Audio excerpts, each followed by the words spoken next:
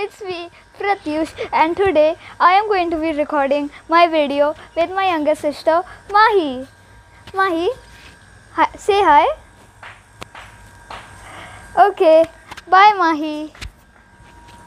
And today we are going to be talking about the book Harry Potter and the Chamber of Secrets. This book is the second book in the Harry Potter series. If you haven't watched the first video in which I have summarized the first book, which is Harry Potter and the Philosopher's Stone, the link of it is given in the description box below.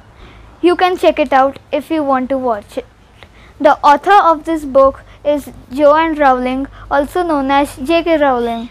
This was a far from ordinary year for Harry.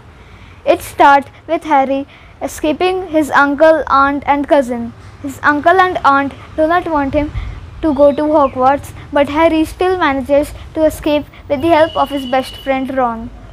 When Harry manages to reach Hogwarts, he finds all his friends and his other best friend Hermione. Although when Harry reaches Hogwarts, he hears odd noises which no one else can hear, except for Harry.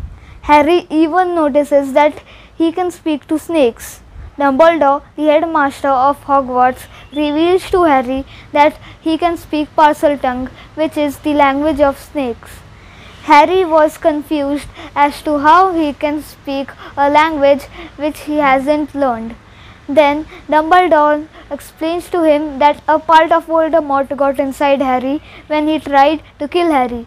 In some time, students started to get petrified, and there were signs on the walls of Hogwarts of different places written with blood. It said that the Chamber of Secrets has now opened.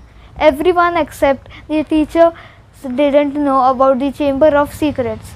Professor McGonagall explains to students that many years ago, Salazar Slytherin, the founder of the Slytherin house, had made a chamber called Chamber of Secrets. This was a myth because the room was not found anywhere in Hogwarts.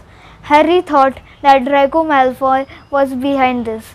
Draco Malfoy's father used to work for Voldemort, and Draco was Harry's rival. Harry wanted to expose Draco, but the problem was that Draco was in Slytherin house while Harry was in Gryffindor house. So Harry took help from his best friends Ron and Hermione. Hermione had the idea to brew polyjuice potion. The potion could make you turn into another person. So Harry and Ron turn into Draco's best friends, Crabbe and Goyle. They find out that Malfoy wasn't the one doing this. Soon after, Hermione got petrified too, with a piece of paper in her hand. The piece of paper was torn from a book, and it was about a basilisk. The basilisk was a huge snake which was very vicious. Harry understood where the Chamber of Secrets was located now. It was in the bathroom which had snake logos in its tap. Harry went to the Chamber of Secrets and found Tom Riddle. He was the human form of Voldemort, who was just as evil as Voldemort. He was petrifying students so that he can rise again as Voldemort and by taking their power. Harry fought off the basilisk, because of which Tom fled. Harry had gotten help from Dumbledore's Phoenix.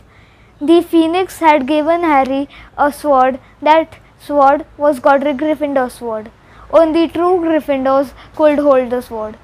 With the help of the sword, Harry defeated the basilisk. Later, all students were fine and in a cheerful mood. Due to Harry's bravery, Harry had won his house the House Cup. And that's it, the summary of Harry Potter and the Chamber of Secrets. If you like the video, please like this video, and I will see you next time. Bye.